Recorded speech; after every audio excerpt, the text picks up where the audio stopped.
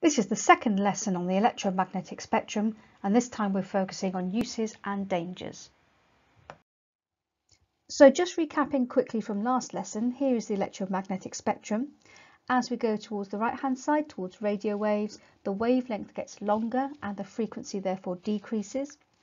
As we go towards the left-hand side, then we've got an increasing frequency and a shorter wavelength. And what's useful on this diagram is it also points out that as we go to the left-hand side, where I have a higher frequency, I've also got an increasing energy. So you need to know the uses of the different parts of the electromagnetic spectrum. If we start with this part of the electromagnetic spectrum, then starting on the right-hand side, radio waves unsurprisingly carry radio and TV signals.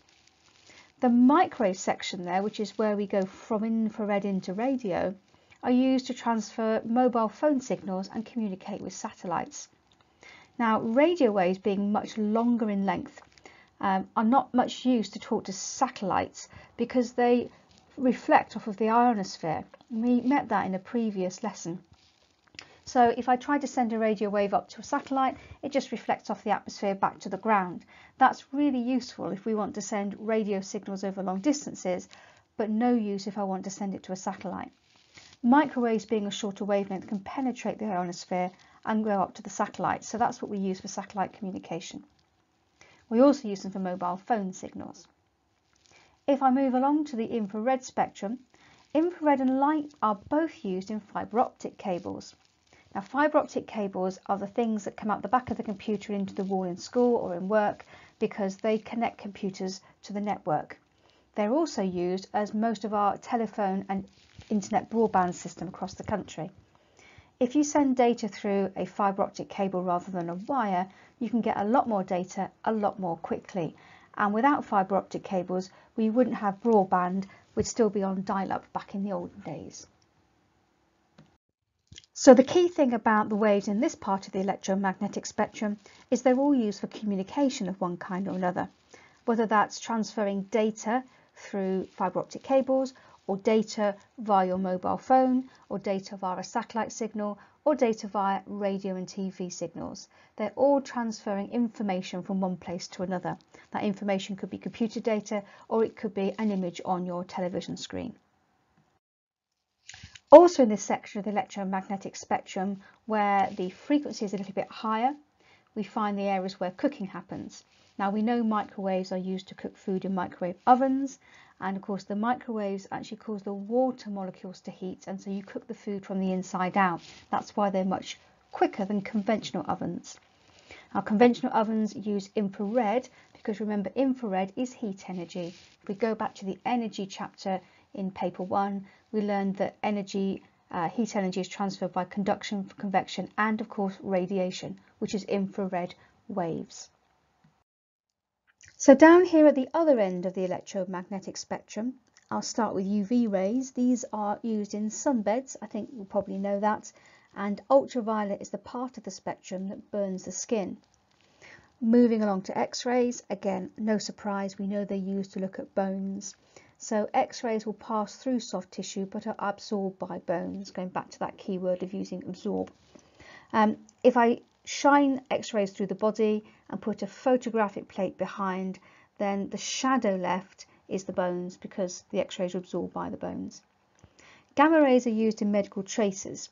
We'll have a quick recap of those in a moment, but it means that at this end of the spectrum, we've got gamma and X-rays in particular are being used for medical diagnosis. So just going over medical tracers briefly, you should have covered these in Unit 4 when you looked at radioactivity for paper 1. What we do is we take a radioisotope and then we put it into the body, usually attached to a particular kind of cell.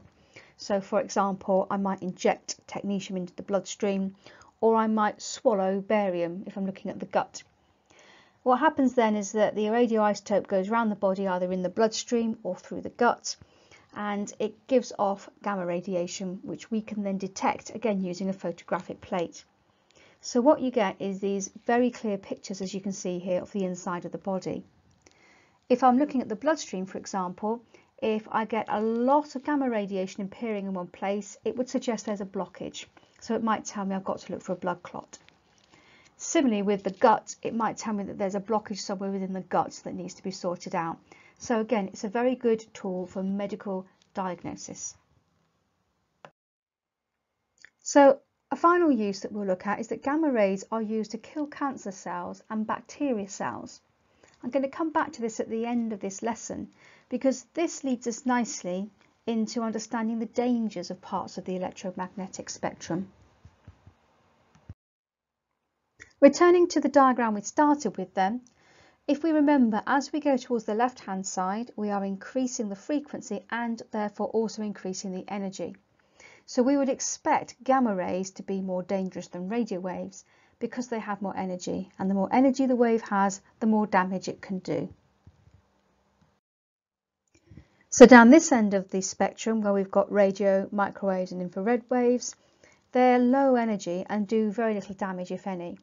And if we think about it, infrared is heat energy, so unless you're going to climb inside your oven and switch it on and close the door and cook yourself, then you're unlikely to do a great deal of damage. And similarly with visible light, unless you stare directly at the sun, you're unlikely to do a lot of damage to yourself with visible light. Over at this end of the spectrum, on the other hand, the waves are high energy, which means that they can damage cells, in which case they cause cancer. Again, going back to Unit 4, we learned that it can make changes to the DNA of the cell so it grows abnormally, and that's what causes tumours. Or, of course, it can kill the cell outright. So coming down to the other end of the spectrum, the higher the frequency, so looking at gamma, for example, being the highest frequency, then the higher the energy and the more damage caused. It would also be true that the higher the dose, the more damage caused. So a high dose of X-rays would do more damage than a lower dose of X-rays, for example. If we look at UV first then, that's the one which is the lowest energy of those three. So it doesn't have enough energy generally to penetrate our skin. So any damage it does is to our skin, and that's why ultraviolet causes skin cancer. X-rays, on the other hand, are more energetic and pass through soft tissues. So they don't tend to do damage to the skin on the way through, but they can be absorbed by high density tissues, including bone, which means that if they're absorbed and their energy is absorbed, they could do damage, so maybe causing cancers. Gamma rays can pass through everything. So again, as they pass through, they could cause damage. They may even be absorbed if they're low energy, and that can cause cancer or kill cells outright. Basically, as we go from ultraviolet to gamma, we've got more energy, you can penetrate deeper into the body and therefore cause slightly different problems. So from skin cancer right into cancers in the inside of the body or killing cells, so causing cell death.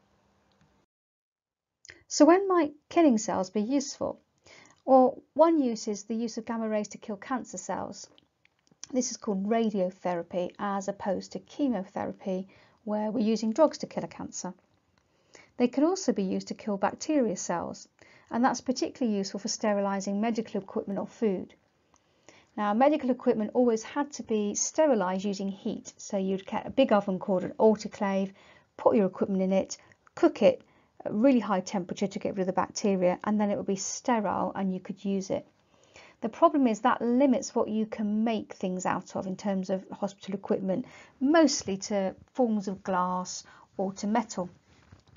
However, using gamma rays means that you can now sterilise things that are made of plastic because you're not heating them up. Even better than that, you can sterilise them while they're inside the packet because gamma rays can go through the packet. They penetrate the plastic outside casing.